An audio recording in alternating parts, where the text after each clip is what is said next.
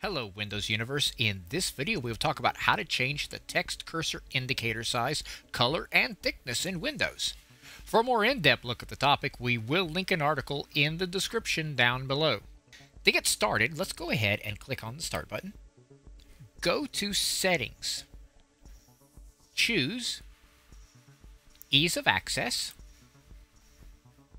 Go to Text Cursor.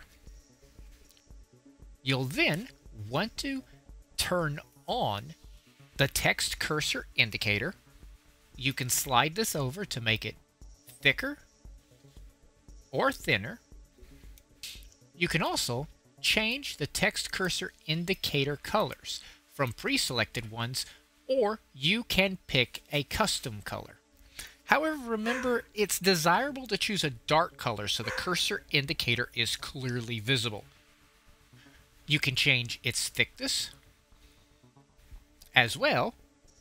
Once you're done, you'll notice that Windows will use the indicator to highlight the position of the cursor on the screen. The indicator will be visible in many applications like Word, Notepad, and other places such as File Explorer, web browser, text input fields. Now, it is important to mention here that cursors may not be displayed in some fields like the address bar of Microsoft Edge or other browsers. So, customize your desktop the way you feel comfortable with. For more helpful articles to help you maximize your Windows experience, go to our website, thewindowsclub.com. Do not forget to give this video a thumbs up and subscribe to our channel, where we are always adding new content aimed at making you the master of your digital house. Thanks for watching and have a great day.